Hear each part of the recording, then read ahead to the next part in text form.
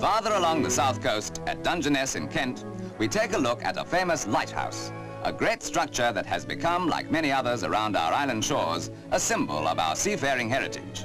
Much has been written in fact and fiction about the lighthouse service, so that although most of us have never been inside one, it all seems familiar. The radio beacon, transmitting a signal every 5 minutes so that ships can get a navigational fix.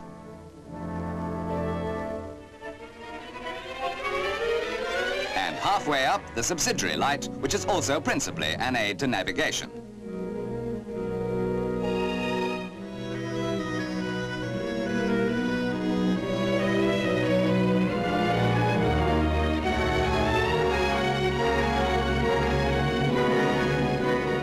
Finally, the main light at the top, burning 2 1/4 pints of paraffin from tanks at the base of the lighthouse every hour. The light shines through 600 prisms mounted in 10 panels, giving 10 beams of light that can be seen 17 miles on a clear night, equivalent to 164,000 candle power. So much for the equipment we normally associate with lighthouses. Now we visit what could pass for a flying saucer factory at Crawley, where the lighthouse equipment of tomorrow is designed and built. Just to reassure you, they're not flying saucers, by the way, merely the new turret that houses the light.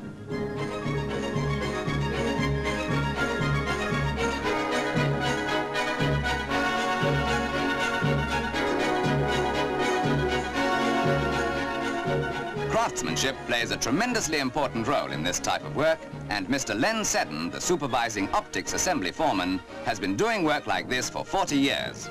Here, he's fitting a bullseye lens in a unit for a lighthouse off Trinidad.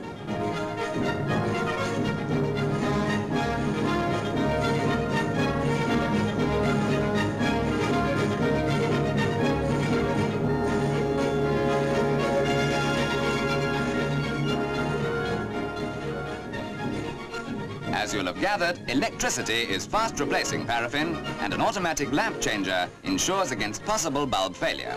The changer is operated by a mercury switch, which also sounds an alarm bell to inform the keeper.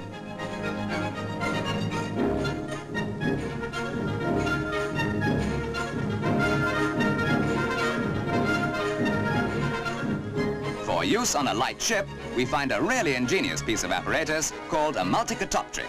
Its purpose is to keep the light level, however much the ship rolls. Remember, it's the optical system and not the light that you can see revolving.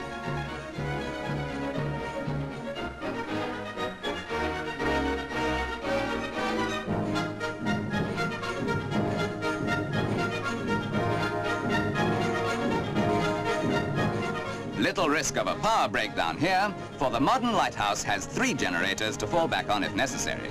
In fact, the keeper of today has to be trained as an electrician as well as for other lighthouse duties.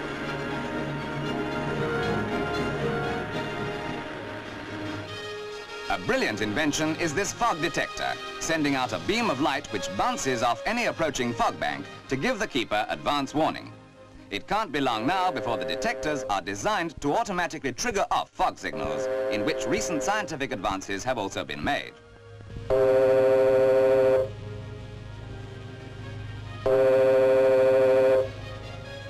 The Lighthouse Service has a fine record, and it's good to know that with the help of British engineers, that great tradition will be carried on.